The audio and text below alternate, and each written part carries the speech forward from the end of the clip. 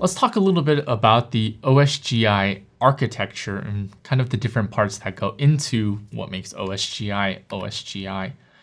We talked very briefly about how OSGI kind of works. There are two documents or two technologies that are standardized that make OSGI what it is. The first one is going to be the core specification. The second one is going to be the compendium. With those two sort of specifications, a number of different companies and organizations have created their own implementation of OSGI. The two big ones that we pull from in the Liferay world is Apache Felix and Eclipse Equinox. So if you kind of poke around within our code, you'll see hints and traces of that. When you look at some of the code that we're going to be developing later in the Liferay world, you're going to see we're going to pull some of our dependencies, or we're going to have dependencies on the core and the compendium of OSGI. When we look inside of the OSGI framework itself, there are 5 different parts that kind of make OSGI work the way it does. We've discussed some of these already, but let's go ahead and talk about these again. The first one is going to be bundles. We discussed bundles as the basic unit of modularity and the basic unit of deployment within the Liferay world. In order to create a bundle, again, we need a manifest file and to compress and to archive everything as a jar file. We can have Java classes, components, and so on within them. But ultimately, again, those are the two big things. They are self-contained, so whatever's within there can function on its own. They're very manageable as well as testable, right? We can share features amongst our different bundles in order to create our applications. The next part is the services layer. Right? The services layer is mainly composed of the service registry. Again, recall how the service registry is the one that is keeping track of all of the components and what they do.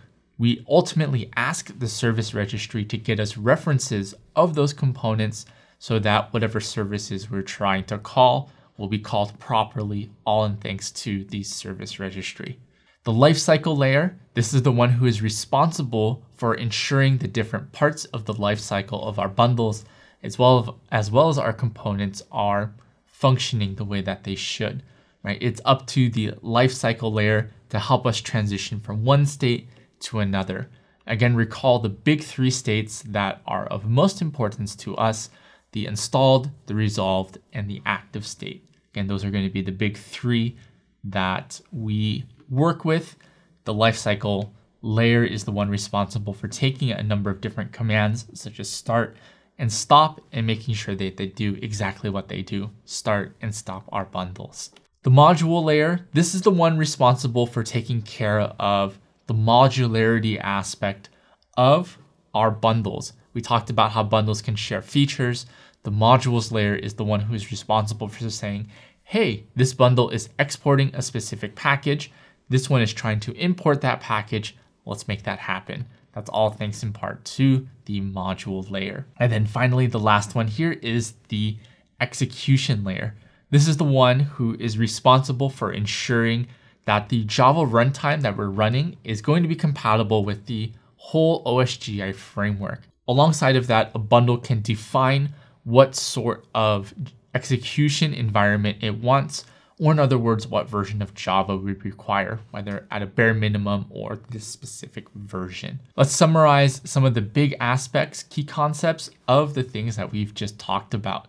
So OSGI has 2 main specifications. That's the OSGI core and the OSGI compendium.